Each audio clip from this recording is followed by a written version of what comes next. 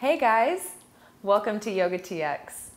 I'm Jen Hilman, and today I've got a special video to help you relieve your low back pain. So I know that's a problem for a lot of people out there, especially those of you that are driving a lot or spending a lot of time sitting and working at your computer.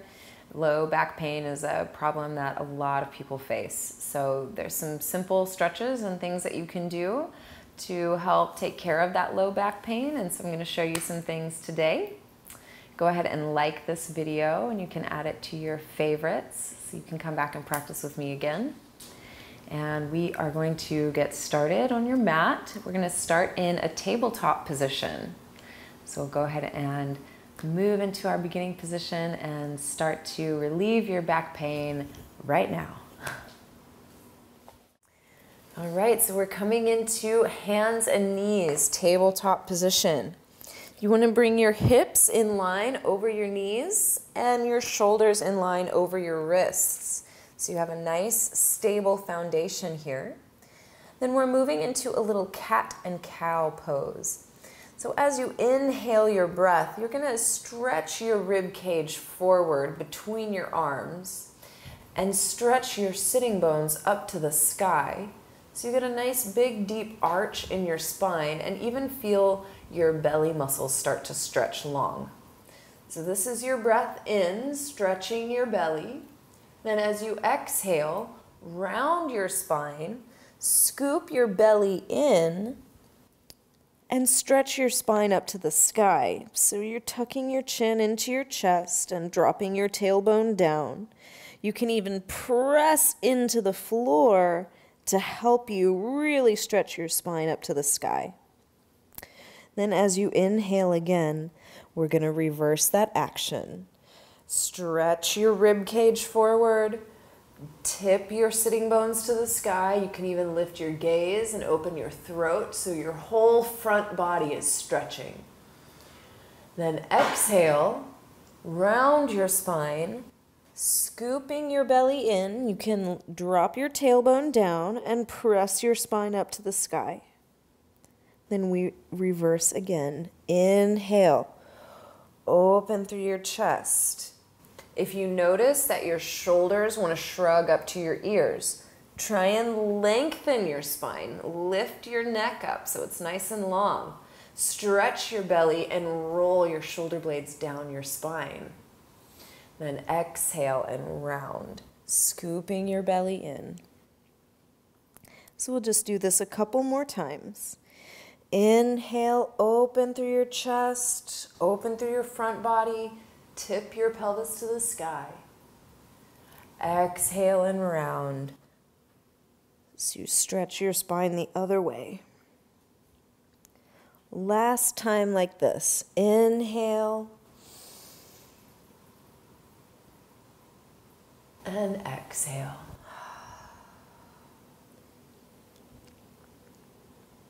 And then coming back to neutral, we're going to go ahead and make your way to downward facing dog. Tuck your toes underneath you and lift your hips up towards the sky. And you can have a little bit shorter posture. Normally in downward facing dog, I really encourage you to have a lot of space between your hands and your feet. But for our purposes today, it's all right if your hands and feet are a little bit closer together. Because for this next stretch, I want you to shift all of your weight into your left hand. You're going to bring your right hand back and through towards the outside of your left ankle. You're taking a little twist.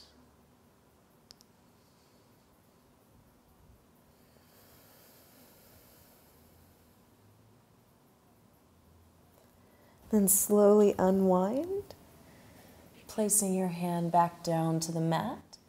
And then we'll go to the other side, bringing your left arm down and through, around to the outside of your right ankle.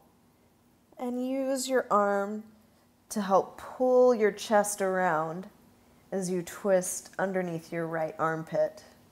So you're getting a little twist through your whole spine and definitely feeling a little stretch as you twist through your low back here. Then slowly come back to center, placing both hands down. And take a couple of deep breaths here in your downward facing dog.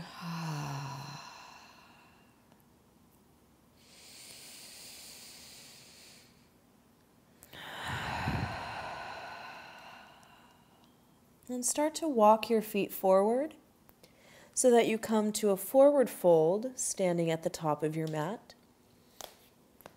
You can take your time as you walk your feet forward. And you can also let your feet be hip distance or maybe even a little bit wider apart. I find that my forward fold becomes a little bit easier when my feet are spread a little bit wider apart. So you can find the position that suits your body the best. And as you fold over your legs, you can start to shift your weight side to side, stretch through the backs of your hamstrings and maybe across the tops of your hips here. And for some of you, will already start to feel a stretch in your low back. So oftentimes, low back pain can be a result of tight hamstrings. So you wouldn't necessarily put the two together, but they are definitely related. So when your hamstrings get very tight, it pulls your pelvis out of alignment and automatically starts to compromise your low back. So we just take a little time here to stretch open the backs of your legs. You can also take opposite elbows here. So this adds a little bit of weight to your posture. So your arms dangle from the shoulder sockets, and you can feel your upper body start to relax over your legs just a little bit more. Then just to take this one more step into the low back, I want you to start to twist and sway your upper body right and left a few times. So you can go nice and easy. You don't have to go fast. You want to be mindful of your movements as you sway your body side to side, but you're going to start to feel a little stretching across the low back as you reach your edge from right to left. So we'll just do this swaying motion a couple more times. Right and left, right and left. And then we'll slowly start to make your way back to center, just folding over your legs for another moment. We're going to move into a squat. So lift your heart up and go ahead and rotate your feet 45 degrees. Now, if you know your hips are very tight, you're probably going to want to take a little bit wider stance on your mat. And then we're going to bend your knees and start to lower your hips down towards the floor. So again, if your hips are really tight, you may not be able to get your hips very low. It's okay. Just breathe right where you are. Slowly, over time, you'll be able to sink those hips a little bit lower. And then, over even more time, you'll be able to start bringing your feet a little bit closer together. So we're in this nice yogi squat here. Bring the palms of your hands together and your elbows come to the insides of your knees. Press your palms together so that you start to press your elbows into your knees. This is really going to get your hips nice and open. Then lift your heart up so you lengthen your spine as you twist, or lengthen and stretch your hips open here. But we are going to twist right now. It's going to be great. So bring your right hand down onto the floor. Reach it way around to the outside. Then you can bring your left hand onto your left knee, or you can extend your hand up to the sky, whatever feels best for your body. We're going to take a little twist here, rotating your heart towards the left side. And then we'll come the other way. Come back through center, then bring that left hand all the way around out in front of you. And then bring your right hand to your knee, Or if you like, you can just twist with your arm open. So you find whatever works best for you. If you have your hand on your knee, you can use that to kind of press the right knee away. So you're still getting a little stretch in the hip as well. So it's just up to you what's serving your body the best for today. Be gentle with yourself and loving and compassionate to your body. And then we'll come back to the center. Go ahead and lift your hips up. You can turn your feet parallel and fold over your legs again. And then we're going to make our way into pigeon pose. So go ahead and come down onto your knees. And we're going to start with the right leg. That front shin is going to come parallel to the front edge of your mat. So I'm going to start by setting it up this way, bringing the ankle in front of your left shoulder, and your knee will come in front of your right shoulder. So we're trying to line that up, bringing the shin all the way down. Then slowly you start to work your left leg back behind you. Now if your hips are very tight, you may need to use your hands on the floor to keep your hips elevated. You want to try and keep your hips square in front of you, not just sinking off to the side here. This isn't really doing anything for you. We got to work a little harder than that. So you got to push up so that your body weight helps drop you down, and it's going to stretch that outer hip, which again is related to the low back. So you got to stretch the whole region. Just take your time, breathe your breath. This is a pretty big pose, and I know for a lot of you out there it's going to seem impossible, but if you just take your time and work into it slowly, you're going to be able to see a lot of progress over time. So just be patient with yourself. Breathe your breath. Stay with your posture. Stay with your practice. So we're going to go ahead and come out of our pose in a nice, easy way. Just shift your weight over onto your right hip. And you're going to bring that left leg all the way around. Step your foot to the outside of your right leg. And now we're going to twist. Bring that right arm around to hug your knee in close. And then bring your left fingertips behind you and twist towards the left. Keep sitting up tall, creating more and more space in your spine as you lift. You can even turn your gaze over your left shoulder, so this twist is moving all the way through the top of your head, feeling that inner spiral around your entire spine. And then we'll slowly come back to the front. And now you're going to bring the soles of your feet together and your knees apart wide. All right, so coming to a little butterfly pose here. Let your knees gently and easily fall open to the sides. Then we can take a big breath in as you lift up tall, and exhale slowly as you start to fold forward over your legs. For some of you, you may be able to fold and your head might come all the way down to the floor. For others of you that are very tight, you may not be able to fold very deep at all. It's no problem. You don't have to worry about how far you go. We're really tuning in more to the sensation of the stretch.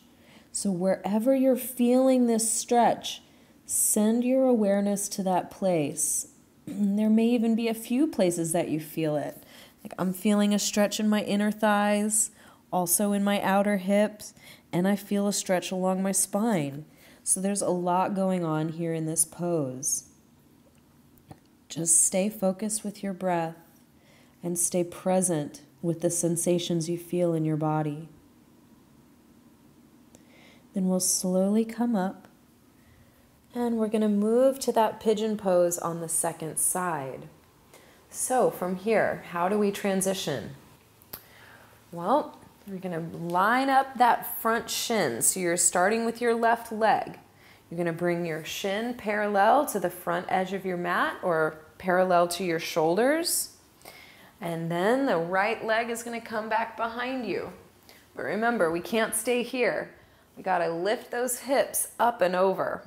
So bring your hands down to press yourself up. So for those of you that have a lot of tension, this might be it for you today. It's no problem. It's all good right where you are. But slowly, slowly, we're starting to work that back leg further back until eventually your hips will come down towards the ground.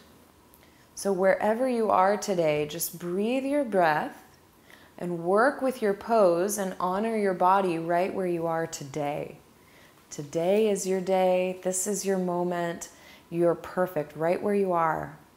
So just breathe and find that loving, compassionate acceptance of this moment is perfect, exactly as it is.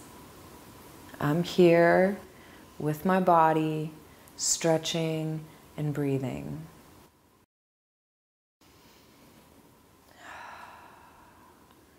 And then we're going to make a twist. So you can shift your weight back onto that left hip. And then slowly start to bring your right leg around and place your foot flat down on the floor to the outside of your left thigh. Twisting towards the right, wrap your arm around your right knee and squeeze it in towards your shoulder. You can bring your right hand down behind you to help you lift up, grow tall out of your spine as you twist your heart open towards the right side. Rotate your gaze all the way over your right shoulder so you get a twist all the way through your neck, through your whole spine, from bottom to top.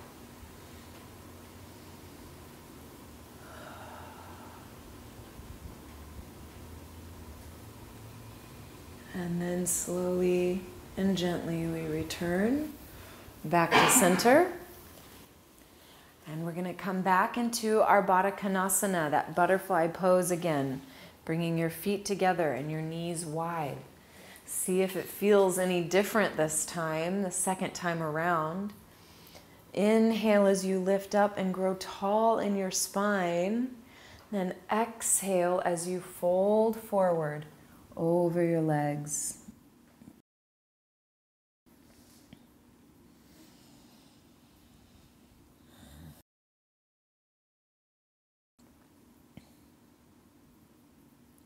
Remember that you don't need to make a judgment on your posture. It doesn't matter how far forward you fold. It's really more important to just tune into the sensation of the stretch. Feel into your body and notice if this second time around, if you can fold just a little bit deeper.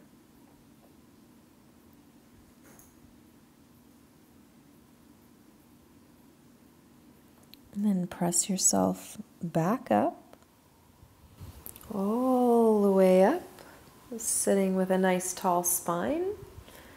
And then we're going to go ahead and come down onto your back.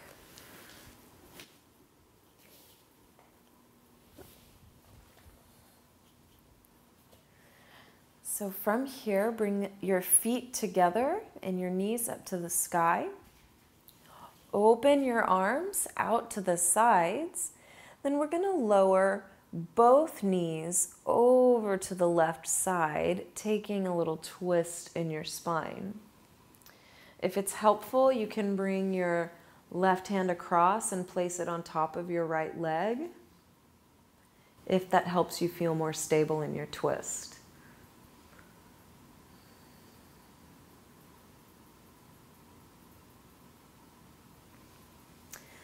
So you can just breathe here and let yourself settle into this twist, nice and easy.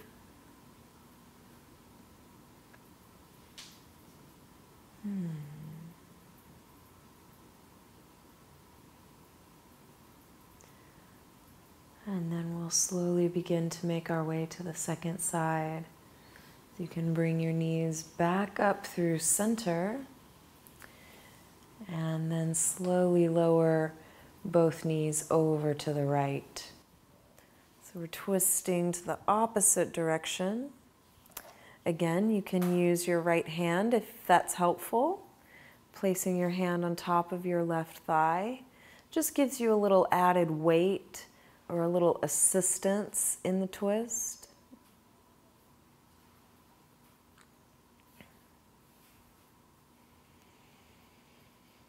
Feel your breath as it starts to slow down.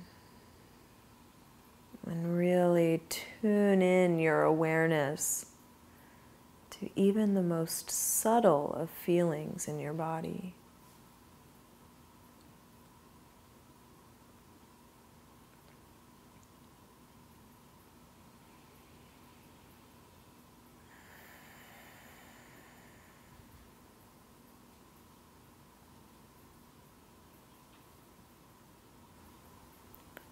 And then we return to center, coming all the way back. Right here, before we finish our practice today, we're going to do legs up the wall. So you can simply stretch your legs up towards the ceiling. And as best you can, you want to bring your knees straight. If your hamstrings are still tight and you can't fully straighten your knees here, you can bend your knees a little bit. You can also use a block or a blanket or pillow up underneath your hips. That can give you just a little bit extra space to extend your legs all the way. You can also come directly up against the wall and nestle your hips up against the wall so that you actually have the wall there to support your legs. So there's a few different ways you can work this posture in your favor. But if you do have the flexibility to just lift your legs straight up to the sky directly where you are, then this is an excellent time to give you a little static contraction in your abdominals. So this creates a stabilizing effect. This is going to help build your inner core strength to support your low back. It's also allowing the weight of your legs to drop down into your pelvis. So this is grounding through the femur bones, grounding through your sacrum, releasing pressure in the SI joint and releasing pressure in the low back. So we're using gravity as your friend, gravity as your helper, letting the weight of your legs drop down towards the earth to help create more spaciousness and more opening through your low back and the SI joints. At the same time, building a little strength in your core. So legs up the wall is a super good pose, really restorative, an awesome posture to practice. So I definitely recommend this one if you're having low back pain. So you can practice this in your bed in the morning or in the evening before you go to sleep. Or any time that you think of it. Legs up the wall is going to be your best friend. And now we can bend your knees into your chest, just letting your legs relax. Hug your knees in towards your chest, and this can also have a very soothing effect for the low back.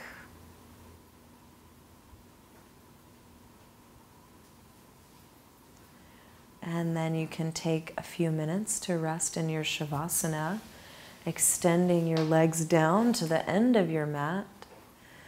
And let your palms rotate up to the sky as you close your eyes. And drop your awareness into your breath. Feel all of the muscles in your body relaxing. Releasing any tension. Even allow yourself to let go of mental tension. So whatever has been racing through your mind, whatever things have been stressing you out, those things might still be going on, but for now, just for right now, you can let it go. and just be with your body and just be with your breath and appreciate your body, appreciate your breath.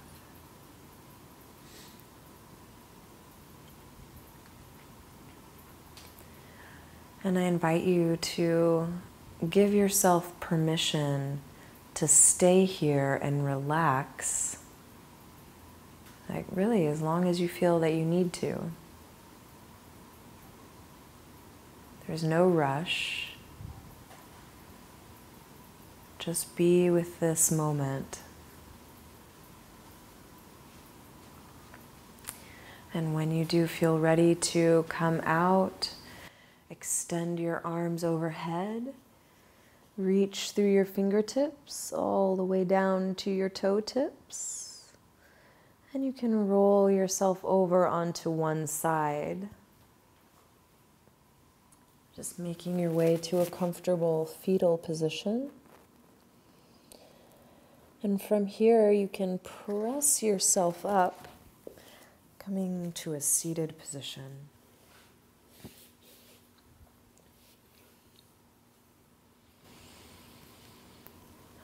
So you can pause here and just feel into your body. Notice how you feel.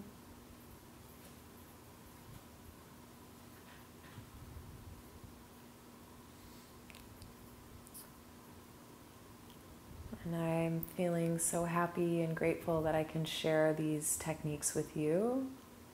I hope that after this little practice that your low back is feeling better already.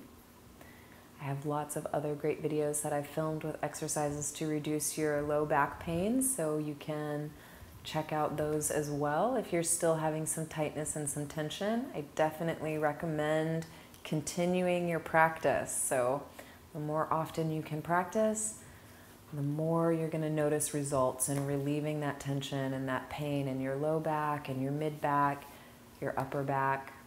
So just hang in there, stick with the practice. It will really make a big difference for you. And if you haven't subscribed to Yoga TX, you should go ahead and do that, because I'm putting out new videos every Thursday. Lots of great content coming out to you all the time to help keep you fit and feeling good. So subscribe to Yoga TX so you can get all those goodies. You can also visit yogatx.org, where we've got some full-length videos for sale that you can download directly to your computer and have a more full-length practice. And you can also visit my website, jenhilman.com, where I have information about upcoming workshops and retreats, so you can come and practice with me in person. I would love to meet you and share with you personally. So thank you so much for practicing with me. I hope you've enjoyed this video. Share it with your friends. Leave your comments below. I love hearing from you guys, and I look forward to sharing more with you again next time. Namaste.